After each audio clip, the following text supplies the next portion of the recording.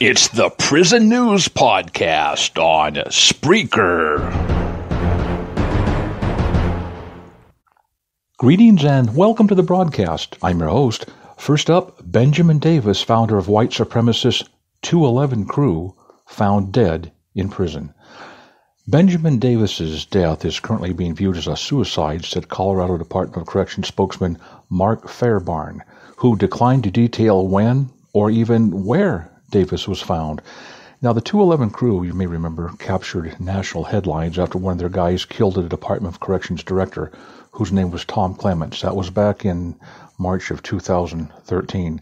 They got a guy named Ebo, and he was disguised as a pizza deliveryman, and he gunned down Clements in front of his home in Monument, Colorado.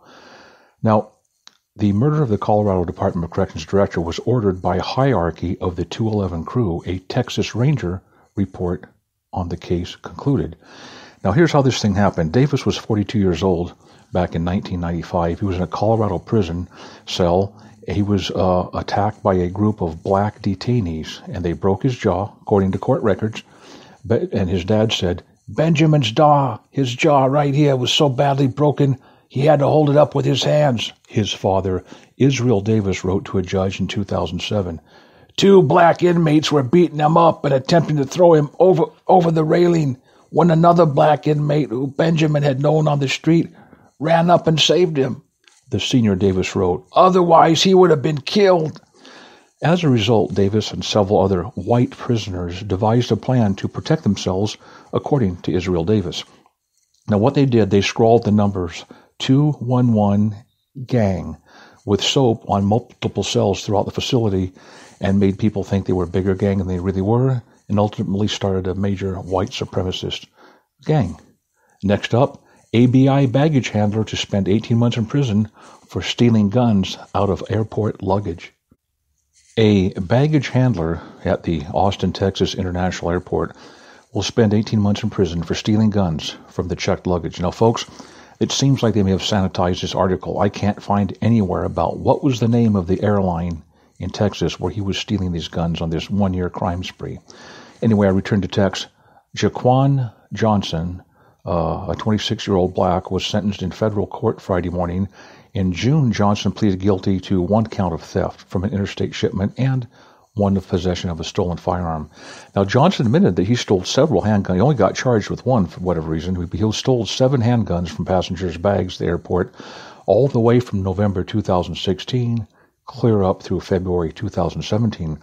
Now, police said the first complaint came in when a traveler's gun was missing. Officers got search warrants for Johnson's home after months of watching employee card swipes. Now, Johnson underwent and passed an airport background check and had no prior criminal history. Next, 2 could face life in prison after prison drone drop. Now, 3 Detroit residents were arraigned Friday in the Iona County District Court.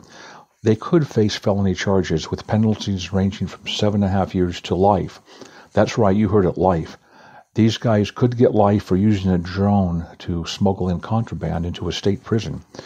Patrick Seaton, Darrell Marshall, and Jonathan L. Roundtree all face felony smuggling charges after the Iona County prosecutor alleged they plotted to drop 3 cell phones and some marijuana into a nearby state prison on Thursday. They're the first 3 people in Michigan to be arrested for using a drone to sneak contraband into an actual state prison. It's been tried before, apparently. They never caught the guys. All 3 face the same felony charges of using a drone to drop this stuff off in violations. However, one of these guys, because he's has a prior, what they call a prior, could end up doing life in prison for this thing. All 3 pleaded not guilty and face a preliminary exam in September. Roundtree is the one that could face up to life in prison because of past convictions for being involved with that drone. Now, speaking of convictions, this one, folks, this is CNN Tech. It says punishment for using Facebook in prison? Answer, solitary confinement. Now, this is some harsh stuff here. A report Thursday by Electronic Frontier Foundation researcher David Mass shows that South Carolina's Department of Corrections considers creating or even assisting with a social network site while you're in prison an offense akin to committing a violent crime against a prisoner or even an officer. That's right. Prisoners found to post on Facebook in South Carolina system can face losing privileges such as their visitation rights, their prison telephone access, and many receive solitary confinement sentences. State documents show. Folks, that's what's going on right now. Now, the punishments are doled out separately for each day that the inmate posts on social networking, such as Facebook or Twitter. That means posting once on Monday and once again on Wednesday counts as 2 individual violations. But posting 50 times in one single day only counts as 1 violation. Ain't it great the way they've got this figured out? Over the past 3 years, 432 disciplinary cases have been brought against South Carolina inmates for using social networks. Of those disciplined prisoners, 40 received more than 2 years in solitary confinement. Now, please listen, this next one's not a misprint. And 16 were sentenced to more than a decade alone in a cell. Now, one inmate named Taheem Henry received a 37-year solitary confinement sentence for posting on Facebook 38 times. He also ended up losing 74 years worth of phone and visitation rights. Folks, if you haven't been here before at Prison News, this sounds like a hoax. And it actually sounds like a hoax to me. But I'm reading it right on this morning's news called money.cnn.com. And I'm trying to verify it on some other sources to try to make this broadcast for you. Wow, that's a lot of time for doing a post. Now, just last week, the state began to roll back its use of solitary confinement as punishment for social media use. So they're talking about somebody saying, hey, can we put a cap on this or something? It tends to, so some of the guys are perhaps could stir up trouble, and maybe others aren't. Now, the Facebook also allows law enforcement officers to issue an inmate account takedown request, preventing inmates from even having a social media presence, and it even disallows their friends or their mother from posting on their behalf. They're acting like a censor. They don't have to do this to us, EFF researcher David Moss told CNNmoney.com. Next. Texas, the prison rape capital of the U.S. Folks, if you have little ones in there or your stomach's not ready for this, please just pass it by. Just hit the advance thing. A couple will go to the next article. Now, as a prison nurse, Dominique Hilgado had access to prescription medicine, a highly coveted commodity among the inmates at Clements Unit in Texas, the state prison where Hilgado worked. He tried to use that access to get what he wanted, sex with Matthew, a prisoner at the facility. Now, Matthew reported Hilgado's advances to the prison staff, and officers wired him with a recording device and told him he had to prove it. Now, the audio was obtained by the Marshall Project. Hilgado can be heard handing Matthew a bufafon pill, a type of antidepressant, asking him to perform oral sex on him in exchange. This is the best time, said Hilgado, but Matthew demurred, saying he'll come back soon. Let me just mess around with you, Hilgado insisted. Then he pulled down Matthew's pants. In Texas, sexual contact between staff and inmates is a felony, punishable by up to 2 years in prison. However, as you'll see as we continue this article, that seldom happens.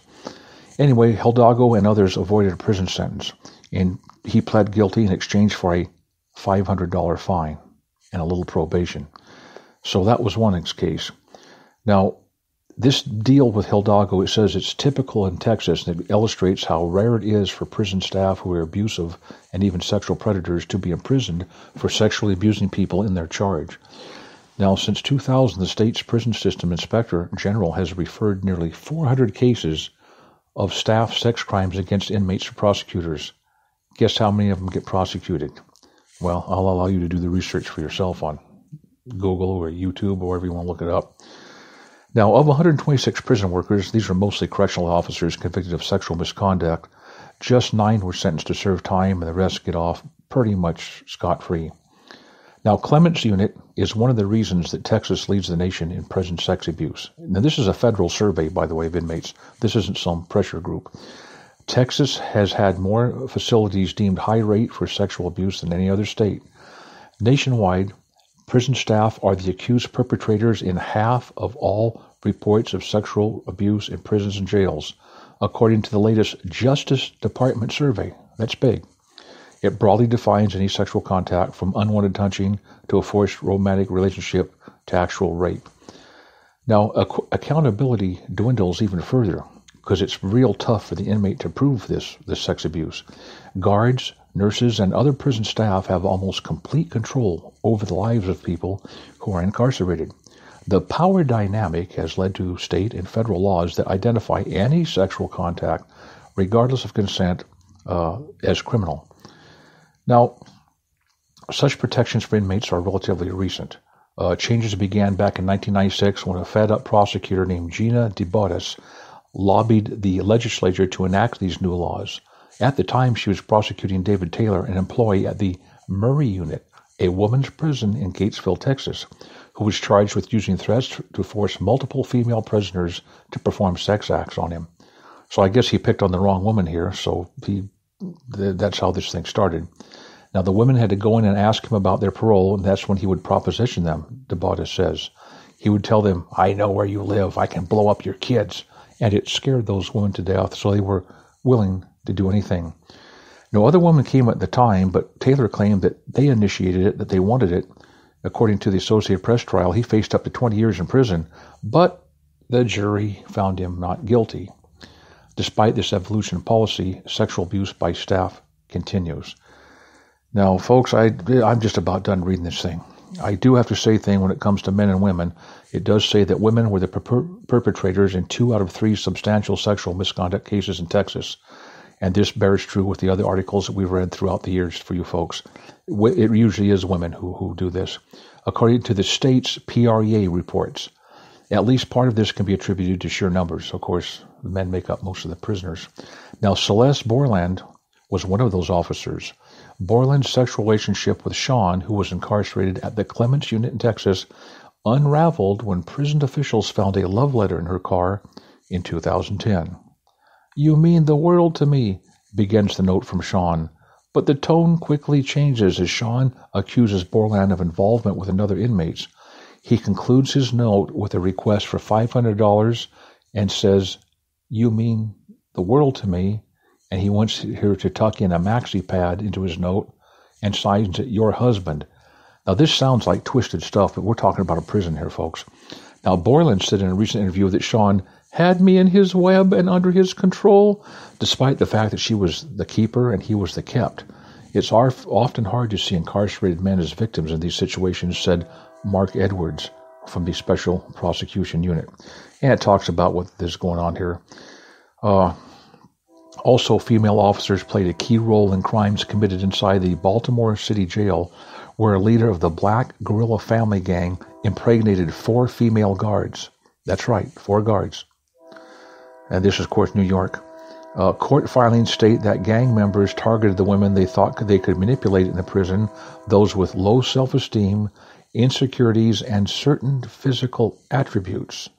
Some of these officers aided in the smuggling operation run by the inmates at the jail by sneaking in drugs and cell phones. One woman said it felt like she was married to the mob. Next. 15 prison tattoos and their meanings. This one won't be as hard to do over the podcast as one might think. Well, jail staff can stay safer by knowing as much as they can about inmates, it said, and sometimes inmates make it easy to know exactly what they've been up to through the use of tattoos, or what they call prison ink. Now, there's a picture of a guy with a cobweb on his elbow. Cobweb is tattooed with a lot of broad kind of brush, and in the background there's some fading going on. Cobwebs typically represent a lengthy prison term. The symbolism is associated with spiders trapping prey or criminals trapped behind bars. This tattoo is commonly found on the elbows, signifying sitting around so long with your elbows on the table that a spider made a web on your elbow, though it can also be located on the neck. If you see a multicolored web, it's probably not a prison tattoo. Rarely do prison tattoo artists have use or access of colored inks. Now, the teardrop has been popularized recently by rappers. If it's just an outline, it can symbolize what we call an attempt at murder. It could also mean that one of the inmate's friends were murdered and that they are seeking revenge. Those who are newbies behind bars with a teardrop tattoo will make a lot of enemies fast. Now, the next